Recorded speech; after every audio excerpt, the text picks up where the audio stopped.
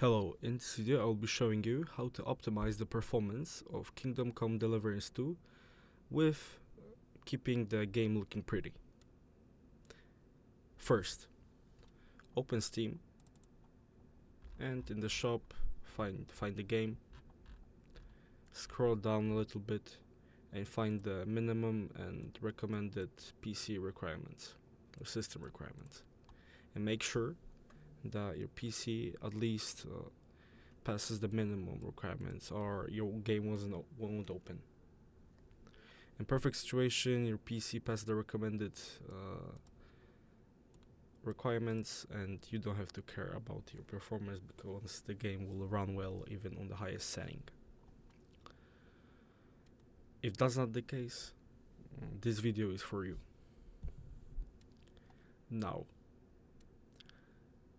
I recommend installing the AMD Adrenaline software, which will allow us to tune the game to our needs and also update our drivers better or quicker, and this is much more easy than installing them manually.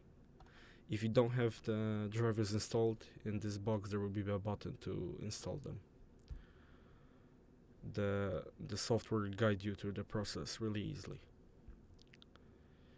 Now, if you don't have the software, just go to Google and write AMD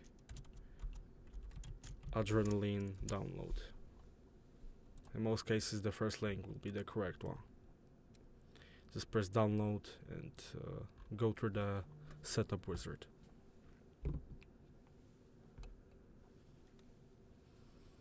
Now, we can also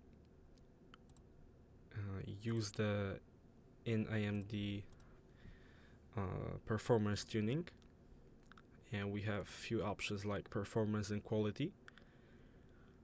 If your graphics card and PC in general is a bit on the lower end, I would recommend putting in the performance mode, but I have tested out the quality mode and it doesn't really change much, so for my graphics card I'll leave it on default and tune the game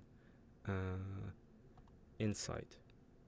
So I will leave it at default, test these options, performance and quality, which will work for you best. Use it. Okay, so we have this sorted out. I'm closing the application and I will show you my in-game settings and I will explain them on the way.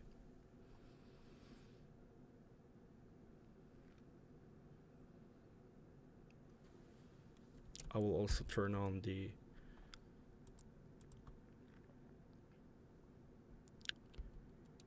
performance overlay. Okay, it's open. We will see the performance of the PC and the FPS, and we will be able to be a judge if the settings work well.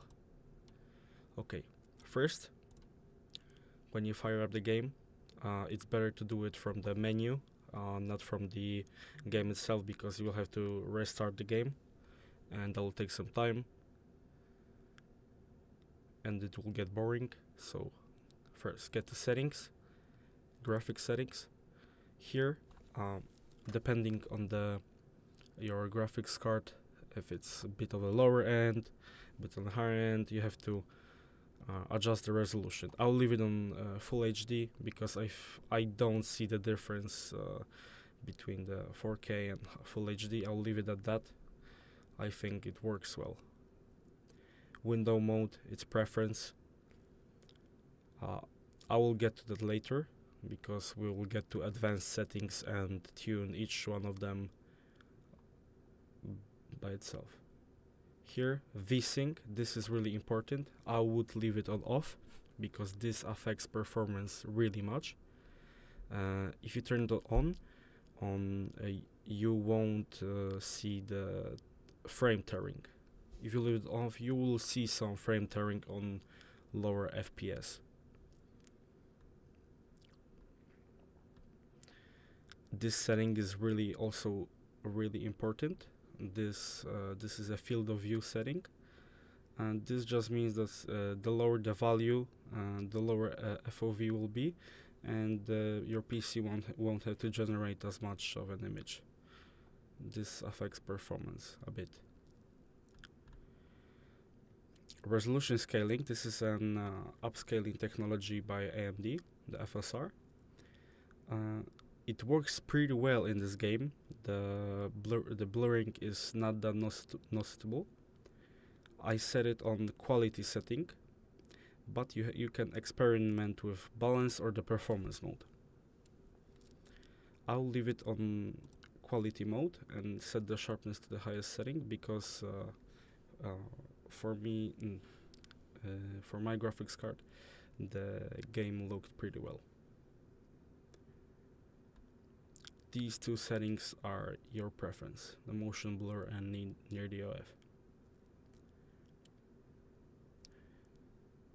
Okay, let's confirm. Now, let's go to the advanced graphics settings. Here, I would set the object quality to high. If you have a mid-range to high PC, I would leave all these settings to pretty much high. And the most important settings from here are the lighting. This is the biggest performance increase if you lower the setting. I will leave it on medium. Same from shader quality. I would also leave it on medium or high if you have a higher end PC. Shadows, this is minor performance increase from my experience. I'll also leave it on medium. Textures, this solely depends on your VRAM in your graphics card. If you have a 8 gigabytes plus in your graphics card, leave it on high, on even ultra, because the game runs well.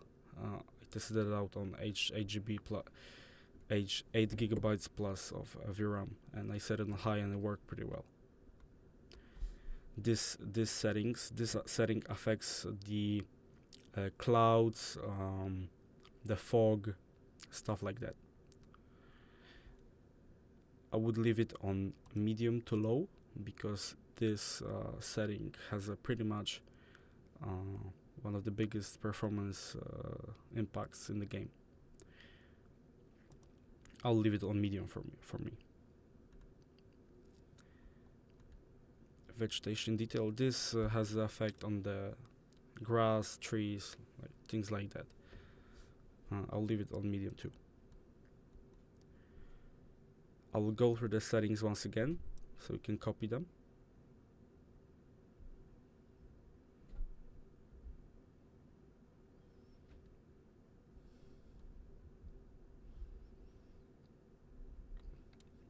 Okay, let's confirm.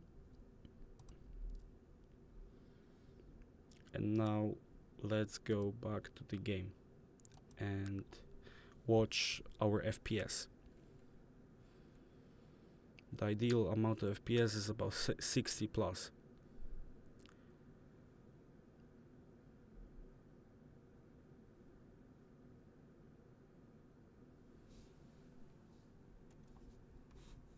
Okay, so we fired up the game. As you can see, we have the upscaling on, so some blurring is still there, but the upscaling really improves FPS.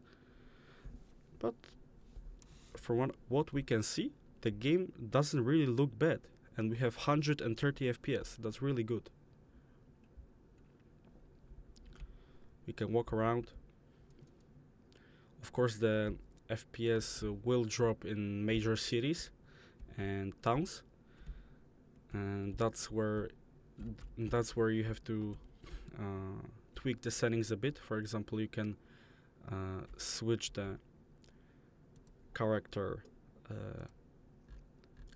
detail to low, because this will work well when walking with in the city and there's a lot of NPCs. That will work really well when you tweak the character detail to low. But I will leave it at high for now.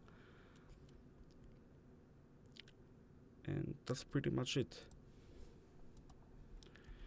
As you can see, the game works still pretty well, and we have stable 120, 110 FPS in the game.